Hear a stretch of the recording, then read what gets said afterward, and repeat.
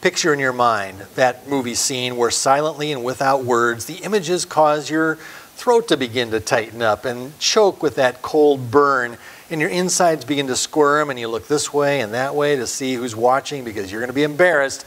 Your eyes are about to gush forth with a gallon of tears rolling down your cheeks. Why does this happen? Our spirits feed on truth. More than facts, more than knowledge, there are pure threads of meaning whose origin is from God. And when our minds feed on God's word, we share an understanding with God which brings us together to really, truly know God. But our souls feed on pictures, objects that represent our feelings and emotions, and God is the master artist of these pictures. He knows how to paint pictures of love that will affect our hearts.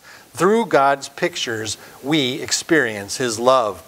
Later, we'll be observing the Lord's Supper, and as we often do in this ordinance, we focus on Jesus's take, eat, and drink ye all of it commands. But tonight, let's focus instead on the my body broken for you and my blood poured out for you, pictures of God's love. We rarely start the Lord's Supper as Jesus probably did with a dinner plate sized cracker of unleavened bread about an inch thick with coarse grain. But had we been there when Jesus had his Lord's Supper, he would have taken a cracker that big and broken it in two with a loud crack like a breaking bone. And then he would have taken the pieces and fractured them still farther and farther into smaller pieces, finally arriving at a piece that's just perfect for you. Handing it to you, he would say, "This is my body broken for you." And we rarely start the Lord's Supper with a soft-skinned leather bottle of red wine, squeezed to squirt messily from a small opening where a stream of blood-red liquid splashes into a cup and splatters on the table crimson stains. Well, as the wine drains from the bottle, filling the cup, Jesus turns and says, "This is the New Testament in my blood poured out for you." Blood draining from open wounds on head, back, arms, and feet, running down the cross, pools of blood, our Savior growing fainter and weaker as the life is emptied from him, the price paid to redeem us from the bondage of sin. John chapter 13, verses 1 through 17 presents us with these two pictures of God's love and still one more that we're going to see tonight on Good Friday.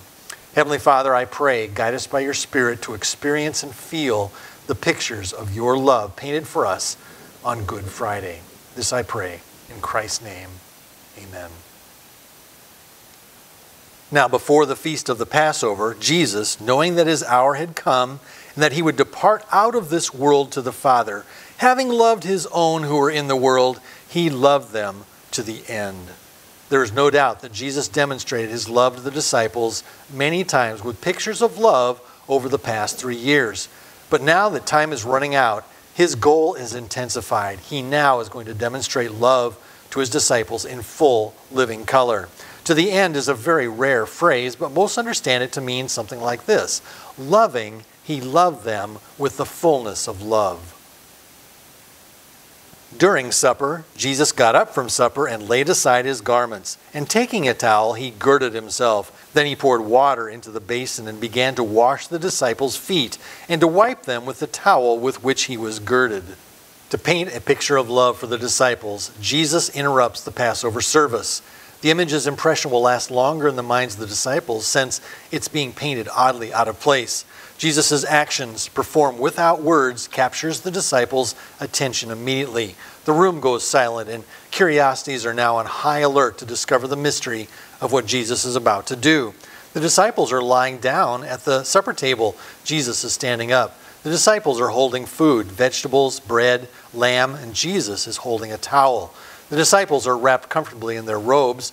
Jesus has removed his robe and wrapped himself with a rag around his waist. In Jewish culture, your feet were like the tires of your car. They took you everywhere, through the mud, through the dung, through the dirt and sand. And you could always take your sandals off at the door, but your feet would still be filthy and smell like a barn. Well-to-do hosts would command a household servant to wash the feet of the guests as they arrived. But without a servant, who should do the washing?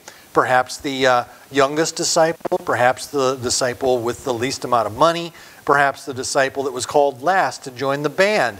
And where are the women? Why aren't they doing their job? All the disciples, even the least of them, were in an elevated class of chosen ones, far above the demeaning task of foot washing.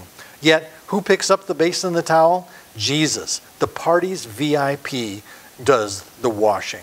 Jesus washed Peter's feet, the impetuous guy who divides people up into neat layers with the important and valuable ones on the top and the disposable peasants and serfs on the bottom. He'll get another lesson about this disgusting habit of prejudice later in the book of Acts. Jesus washed doubting Thomas's feet, the guy who bolted when Jesus was crucified because he thought the whole plan had come crumbling to the ground. Jesus washed Matthew's feet, likely the richest guy at the meal, wearing the best clothes of the bunch, purchased with the money he extorted from taxes collected from his Jewish community. Jesus washed Nathanael's feet, the guy who couldn't be caught dead following around some native from the notorious town of Nazareth. Jesus washed James and John's feet, the two guys whose mother advised Jesus to set her sons on thrones to his left and right in the kingdom. Jesus washed Judas Iscariot's feet, who in just a few moments would dismiss himself early from the meal to betray his master for a mere 30 pieces of silver. Judas may have been the disciple that betrayed Jesus, but every one of these disciples will abandon him in just a few hours. These are the men Jesus humbled himself beneath. So when he had washed their feet and taken his garments and reclined at the table again, he said to them, "Do you know what I have done to you? You call me teacher and Lord, and you are right, for so I am. If I then, the Lord and teacher, washed your feet, you also ought to wash one another's feet. For I gave you as an example that you also should do as I did to you. Truly, truly, I say to you, a slave is not greater than his master, nor is the one who is sent greater than the one who sent him." We've skipped over the conversation Jesus had with Peter. There's always someone who will try to smear your picture, but nobody expected Jesus, the master, the teacher, the Lord, to cast away his greatness and supremacy to perform the function meant for slaves. God's love becomes the least to serve others like kings. And how many of these men were worthy of the service Jesus gave them? None of them. God's love is absolutely unconditional. Would the disciples have learned this lesson if Jesus had just stopped the party and started talking? No, this picture is a picture Jesus embedded directly into their souls. If you know these things, you are blessed if you do them. Pictures like these from Jesus himself completely eliminate ignorance. You can't walk away from an art exhibition like this one without a far better understanding of divine love and our responsibility to walk in it. Was there a single disciple there who dared ask Jesus, "Would you please show me that picture one more time? I don't think I get it." And is there anyone here right now who still thinks this principle is a little bit fuzzy? Friends, we all know what Jesus was getting at. The question is now, are we going to be blessed or not? Obey the lesson framed in these pictures, and God promises us we will be blessed. Is there anyone here who really wants to discover what Jesus has in store for those who disobey? Tonight, before we observe the Lord's Supper together, let's have a virtual foot washing. Wander through Jesus' picture gallery with me again, and let's ask our hearts those obvious probing questions. Is there anyone here tonight who could not stop the service right now, interrupt the conclusion right now in this message, and wash everyone's feet? Now, don't raise your hand. Don't go rushing for the door. Don't go rushing for the kitchen even to grab a basin and towel. But just stew on that for a minute. Would it be too awkward for you? Would some sort of fear or embarrassment overpower your desire to be loving and obedient?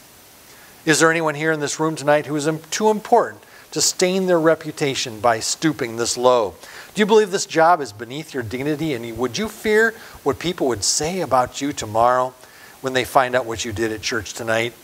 Is there anyone in this room willing to stop the service and humble yourself to this degree, but eventually you'd come across a person sitting in a pew who you'd feel too uncomfortable to wash their feet? In fact, is there someone who is not here right now whose feet you couldn't wash? Would scars, animosity, unhealed offenses, insult, and bitterness stop you? Lastly, is there anyone in this room who would get up and leave if the wrong person knelt before you to wash your feet? Just like those silly Mayo Clinic questionnaires, if you answered yes to any one of these questions, then you need to have a serious talk with Jesus tonight. If you need my help, by all means, I'll be there to help you. You can come talk to me. But this is so important. Your blessing is conditional upon your attitude. Your discomfort at washing someone's feet or having your feet washed by someone else is a clue that bitterness still may be there right in your soul. Your soul will never experience peace as long as you are still bitter toward that prejudiced friend who misjudged you because of your family, nationality, or hometown. That doubter who never believes you'll ever amount to anything. That person who avoids you because of who you keep as friends. Those people who look down their noses at you from their high and mighty pride. And that backstabber whose disloyalty cuts you to the heart. There's always going to be people like this, but you know the drill. To heal the bitterness of your soul, you must forgive. Obey God's example of love, and His love will shield you from all their harm and empower you to lovingly wash their feet in service for the kingdom. Remember, Jesus washed every ugly soul ever born with His broken body and shed blood from the cross. The Master says, go and do the same. Heavenly Father, prepare our hearts, purify us now as we worship You in the Lord's Supper on this Good Friday. For I pray in Christ's name, amen.